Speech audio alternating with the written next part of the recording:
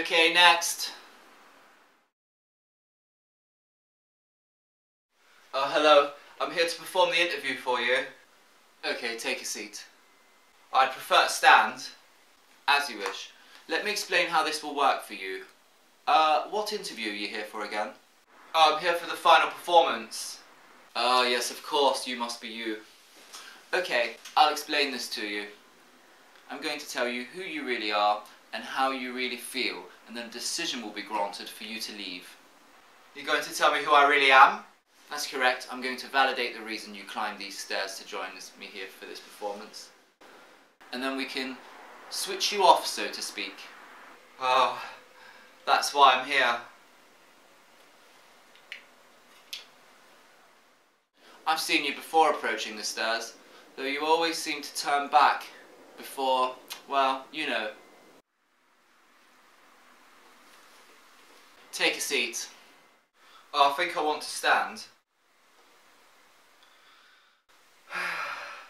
Am I your first visitor today? Well, I guess I must seem kind of strange to you, huh? You know, I always wondered how I'd feel when I got here. You know, like looking at you and just knowing I'm here. Knowing that I'm finally about to reach my goal. I've been pretty successful, you know. So nice of you to talk to me here today, you know, to help, you know. Anyway, how can I help you? Okay, that'll do. It's time for you to face yourself. I'm sorry, but how do you really expect me to believe this? Well, what is it that you're finding so hard to believe? Well, it's hard not to notice the absurdity of it all. It's difficult to find an existence without hypocrisy. That's why I'm here, to take more control of myself. To control the absurdity or the hypocrisy? Yours or the world's? Well, I'm not sure. To leave the film, so to speak. In 100 years' time, all the cast will be gone, in some capacity, and the new cast won't remember the old cast. I want to control how my character leaves the film, that's all. This sounds to me like a lot of your other ideas. Another reason why you're not the same as everyone else. Why? You think you know what your life is like? Why do you think it matters? Do you not believe? Why do you think I'm here applying for this? What, for the role that I'm expected to follow? You keep talking about a role like you can just choose. This is exactly why I want to leave this restraint of life. You're supposed to help me. You're starting to make no sense at all. Just like you have before. Take a seat. I'm not asking.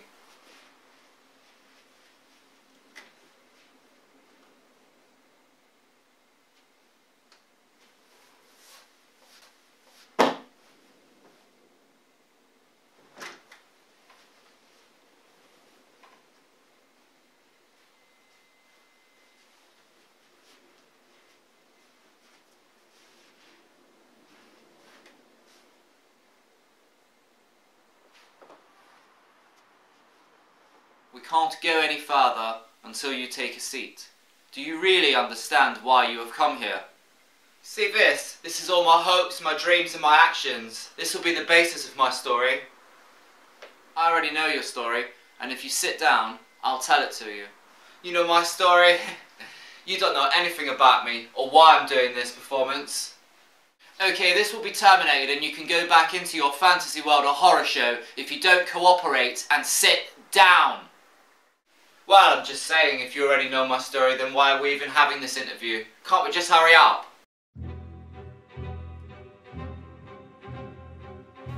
Now, you need to see all sides of this. Of who you really are and what you really want from this final performance. Two sides of one tale, so to speak, or two sides of the same side. I need to be sure on why I'm looking at you and why you are here. Oh sure, we've all been here. We've all said we're going to do this final performance. I think you see the romance of this as a more predominant reason than the actual necessity of needing to do it. Your obsessions with your so-called kindred souls, the ones you have researched, actors, artists, musicians, and other random strays of society who have all chosen to come for this final performance. These like-minded performances, some more dramatic, have all ended in this room. I can feel the same fate. I can see it in their eyes and in my heart. My mind thinks this way. You say strays of society?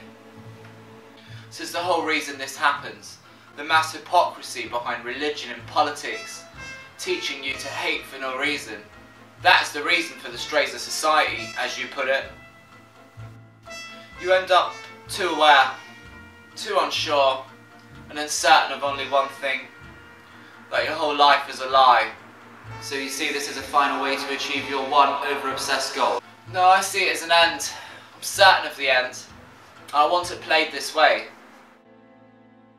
Well then why have you not done it sooner? My final pieces were not up to the standard that I'd intended. I think this is my point. Look at this absurdity. Just look at yourself. You're always talking about how this time it's different. How you're different. I've never believed a word of it deep down. Why are you different? This is why you have been used by others, or perceive you have, and this is the one fundamental reason why you are here. You and everything you are is pathetic. No, I don't see it this way. I'd prefer to be quiet, known for only specific facets of myself. People have often misinterpreted me in many ways. I wish they'd leave me alone. I wish they'd stop laughing at me and mocking me. You think people are staring at you? Well, yes, they are. And it's no wonder. It just took you this long to realise that they weren't admiring you. They were mocking you. Look at you. How many times a day do you think someone feels disgusted by you? I mean, everything centres around you, doesn't it? But you have finally realised that you are a second-rate human being in the eyes of the world. A freak. Not a day goes by without someone on the street being disgusted by you. You just don't fit in. That's why you're here now. Tightly locked in.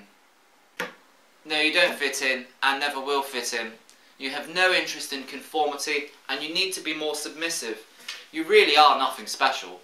Or someone would have noticed by now. Just another stray animal that we've trapped. Trapped in your own fantasy. C'est vrai, vous me connaissez bien. Je suis triste, je fais n'importe quoi. Évidemment, je vous connais. Je crois qu'au fond, j'ai toujours eu envie de vous épouser. Même du temps de Dorothy. Trapped in your own fantasy.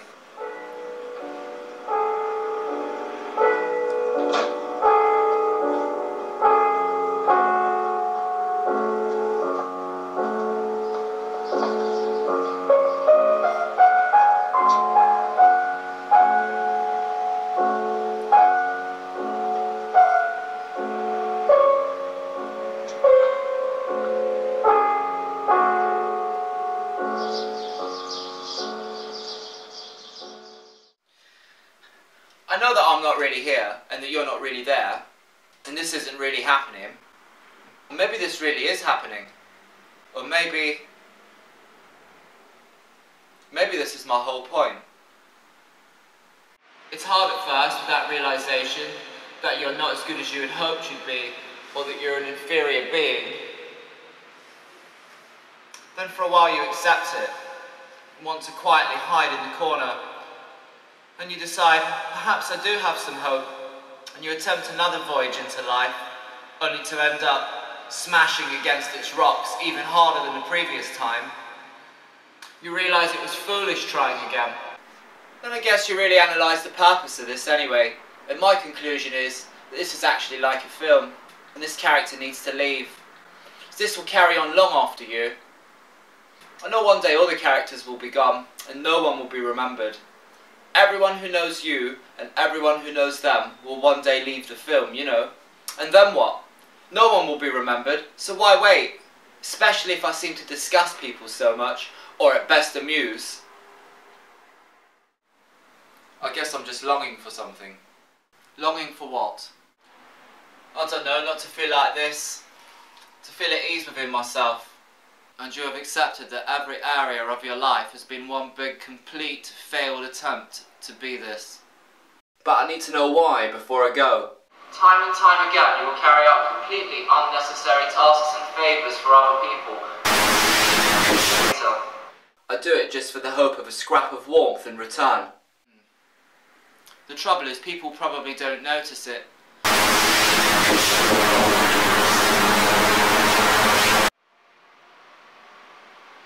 you now realise that love and admiration are no longer within your grasp?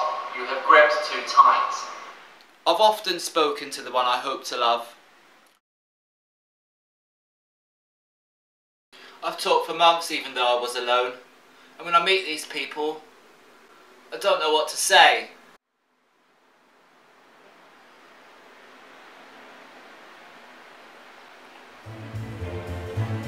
It's time.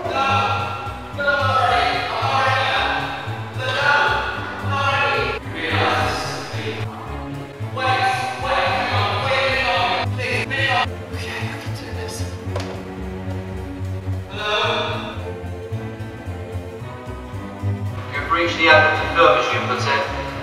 This is it. Time to go.